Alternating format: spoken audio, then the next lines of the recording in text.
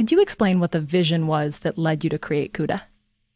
Partly researchers discovering it, partly internal inspiration, and partly solving a problem. And a lot of interesting ideas come out of that soup.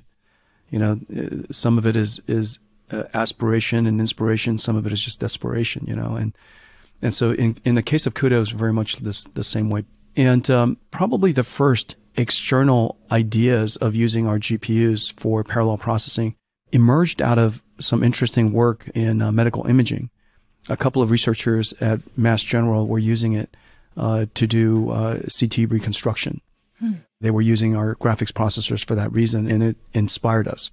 Meanwhile, the problem that we're trying to solve inside our company has to do with the fact that when you're trying to create these virtual worlds for video games, you would like it to be beautiful, but also dynamic. Water should flow like water, and explosions should be like explosions. So there's particle physics you want to do, fluid dynamics you want to do, and that is much harder to do if your pipeline is only able to do computer graphics. And so we have a natural reason to want to do it in the market that we were serving.